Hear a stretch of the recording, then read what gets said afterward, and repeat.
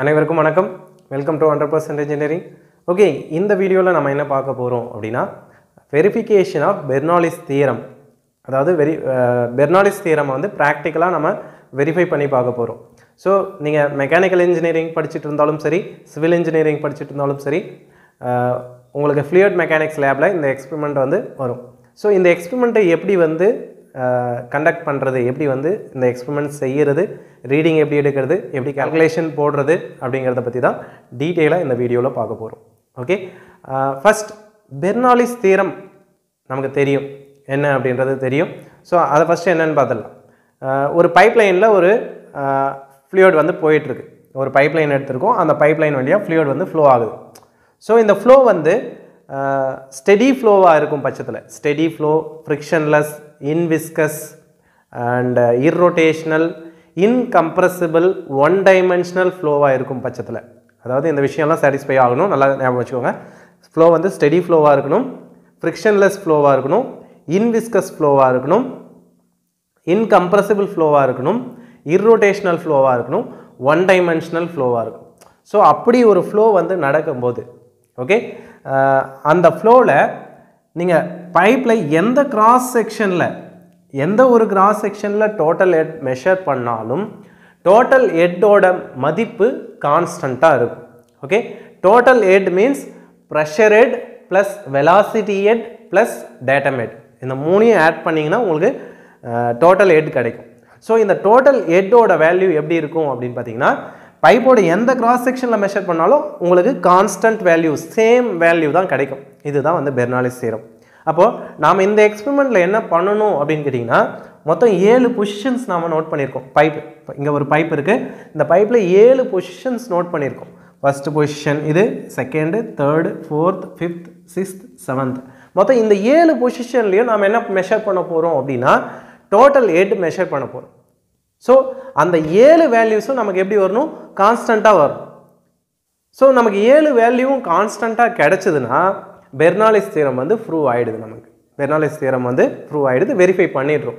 Okay, so இந்த எக்ஸ்பெரிமெண்ட்டை எப்படி பண்ணலாம் அப்படின்றதுக்கு முன்னாடி என்னென்ன செட்டப், இந்த எக்ஸ்பெரிமெண்டல் செட்டப் என்ன இருக்குது அப்படிங்கிறத பார்த்துலாம். நமக்கு தண்ணி வந்து கீழே சம்பில் இருக்குது.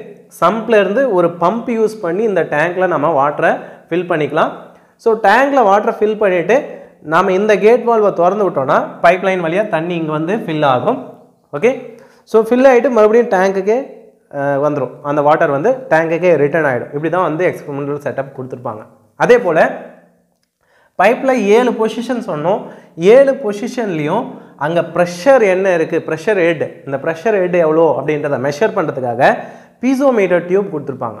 ப்ரெஷர் ஹெட்டை மெஷர் பண்ணுறதுக்காக பீசோமீட்டர் டியூப் கொடுத்துருப்பாங்க. இந்த பீசோமீட்டர் டியூப்பில் பார்த்தீங்கன்னா 10, 20, 30, 40, 50 சென்டிமீட்டர்ஸில் வந்து கிராஜுவேஷன் நோட் பண்ணியிருப்பாங்க. அதை யூஸ் பண்ணி நம்ம என்ன மெஷர் பண்ணிக்கலாம் அப்படின்னா ப்ரெஷர் ஹெட் என்ன அப்படிங்கிறத டைரெக்டாக மெஷர் பண்ணிக்கலாம். ஓகே, இப்போ 10 சென்டிமீட்டர்னு வருதுன்னா 10 சென்டிமீட்டர் தான் ப்ரெஷர் ஹெட். அதை வந்து மீட்டருக்கு கன்வெர்ட் பண்ணிக்கலாம், இல்லை நமக்கு என்ன யூனிட்டுக்கு வேணுமோ அந்த யூனிட்டுக்கு கன்வெர்ட் பண்ணி எழுதிக்கலாம். அது ப்ராப்ளம் கிடையாது. ஓகே, ஸோ இப்படி தான் வந்து எக்ஸ்பெரிமெண்டல் செட்டப் இருக்கும்.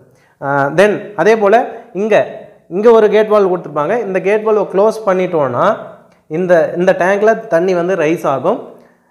ஒரு குறிப்பிட்ட ஹைட் ரைஸ் ஆகிறதுக்கு டைம் எவ்வளோன்னு நோட் பண்ணி நம்ம டிஸ்சார்ஜை மெஷர் பண்ண முடியும். டிஸ்சார்ஜ் எவ்வளோ அப்படிங்கிறத மெஷர் பண்ண முடியும்.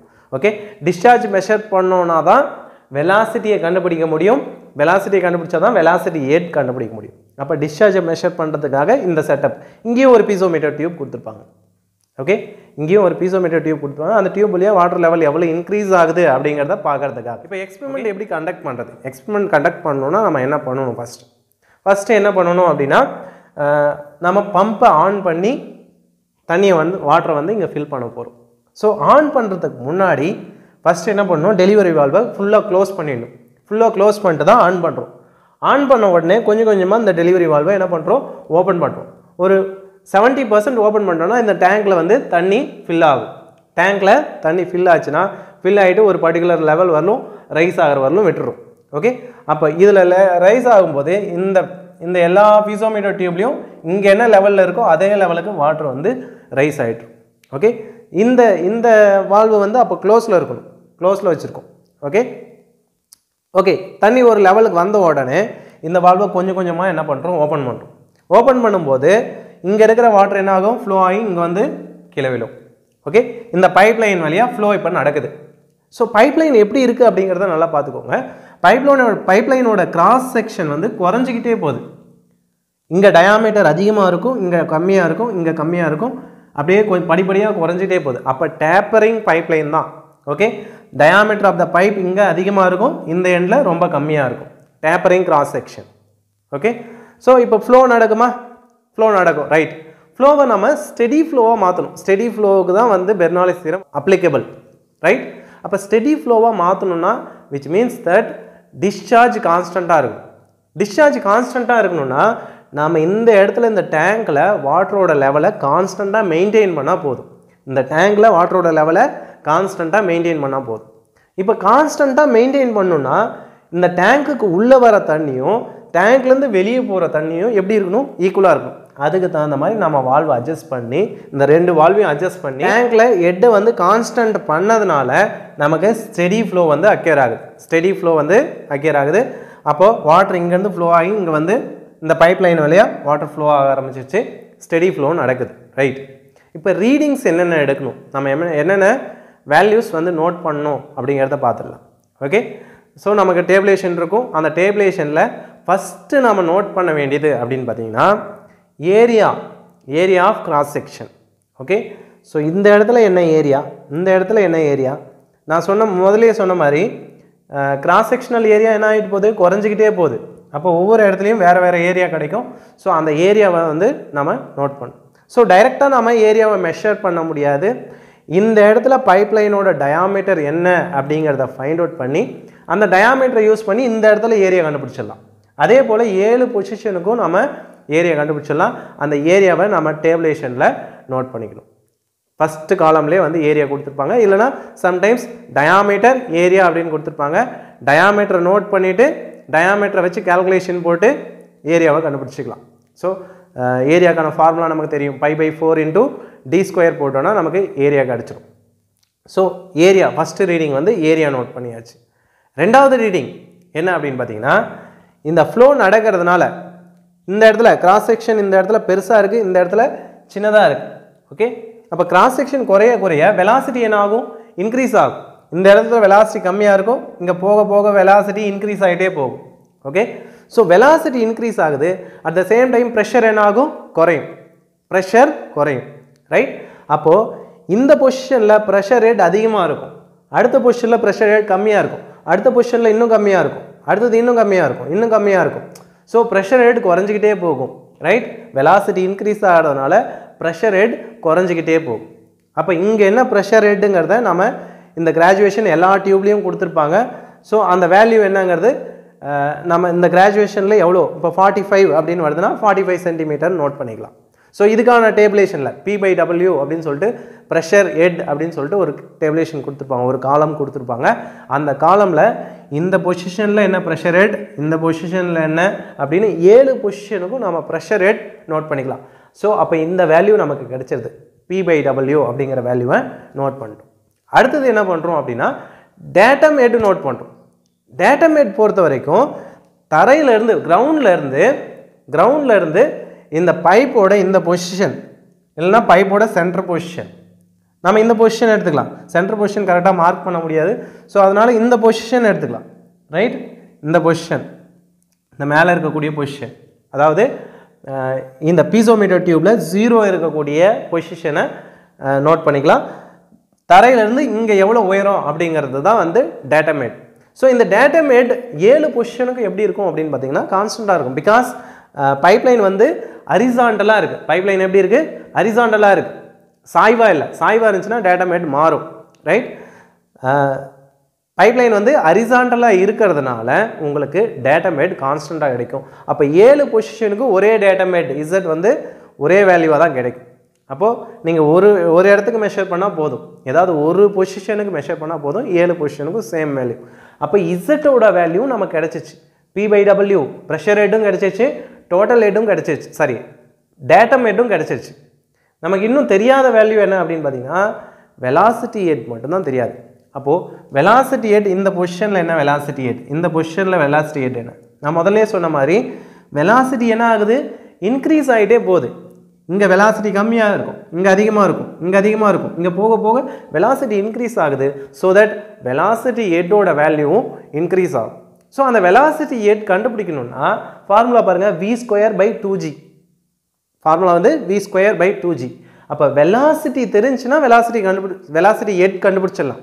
அப்போ வெலாசிட்டியை எப்படி கண்டுபிடிக்கிறது? ஸோ வெலாசிட்டியை கண்டுபிடிக்கிறதுக்கு நம்மக்கிட்ட ஒரு ஈக்குவேஷன் இருக்குது. என்ன ஈக்குவேஷன் அப்படின்னா continuity equation. Q equal to A into V.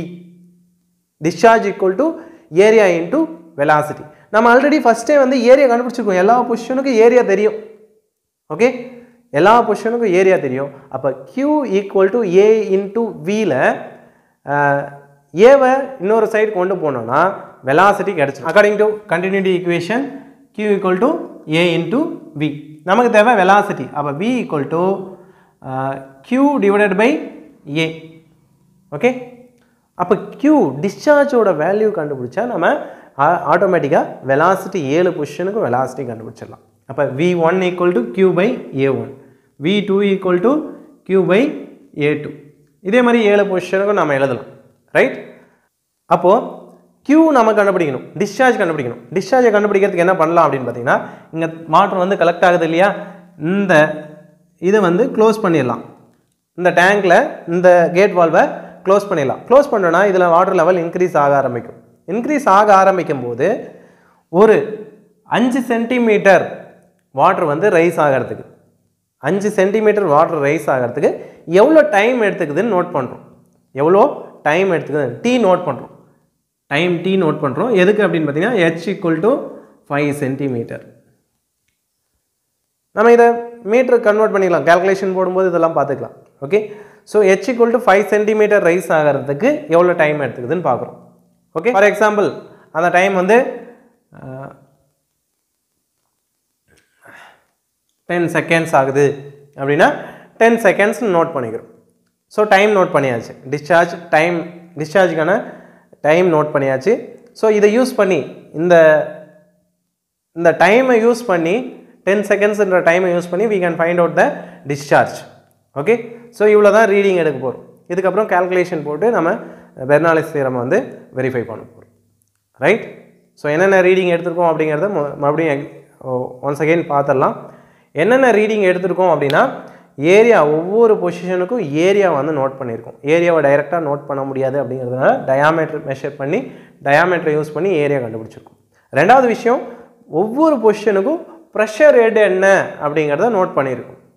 மூணாவது, 5 சென்டிமீட்டர்ஸ் வாட்டர் ரைஸ் ஆகிறதுக்கு எவ்வளோ டைம் டேக்கன் நோட் பண்ணியிருக்கோம். ஸோ இந்த 3 ரீடிங் தான் நம்ம மெஷினை ஆன் பண்ணி எடுக்க போகிறோம். ஓகே, ஸோ இந்த 3 ரீடிங்கும் நோட் பண்ணிவிட்டு மெஷினை ஆஃப் பண்ணிடலாம். ஸோ ஆஃப் பண்ணும்போது நீங்கள் என்ன பண்ணணும் அப்படின்னா டெலிவரி வால்வை ஃபுல்லாக க்ளோஸ் பண்ணிவிட்டு இந்த வால்வையும் க்ளோஸ் பண்ணிவிட்டு நீங்கள் மெஷினை வந்து ஆஃப் பண்ணிடலாம். ஸோ மெஷினை ஆஃப் பண்ணதுக்கப்புறம் பார்த்தீங்கன்னா இன்னொரு விஷயம் நீங்கள் நோட் பண்ணணும். என்ன அப்படின்னு கேட்டிங்கன்னா, இந்த கலெக்டிங் டேங்க் இருக்கு இல்லையா, ஸோ இந்த கலெக்டிங் டேங்கோட சைஸ் என்ன அப்படிங்கிறத நீங்கள் நோட் பண்ணணும். கலெக்டிங் டேங்கோட லென்த் என்ன, பிரெத் என்ன அப்படிங்கிறத நோட் பண்ணணும். ஸோ இந்த விஷயங்கள்லாம் பண்ணிட்டீங்கன்னா நீங்கள் வேல்யூஸ் எல்லாம் டேப்லெட் பண்ணிவிட்டு அதுக்கப்புறம் கால்குலேஷன் போட ஆரம்பிச்சிடலாம். ஸோ நம்ம எக்ஸ்பிரிமெண்ட் எப்படி செய்யணும், எப்படி வந்து ரீடிங் எடுக்கணும், என்னென்ன ரீடிங் எடுக்கணும் அப்படிங்கிறத பார்த்துட்டோம். ஸோ இதோட கண்டினியூஷன் வந்து அடுத்த வீடியோவில் இதுக்கு கால்குலேஷன் எப்படி போடுறது அப்படிங்கிறத பற்றி உங்களுக்கு வந்து எக்ஸ்பிளைன் பண்ணுறேன். So thank you so much for வாட்சிங் திஸ் வீடியோ. இந்த வீடியோ உங்களுக்கு ஹெல்ப்ஃபுல்லாக இருந்தால் கண்டிப்பாக 100% இன்ஜினியரிங் யூடியூப் சேனலை சப்ஸ்கிரைப் பண்ணுங்கள் அண்ட் மறக்காமல் உங்கள் ஃப்ரெண்ட்ஸ் கிட்ட ஷேர் பண்ணுங்கள்.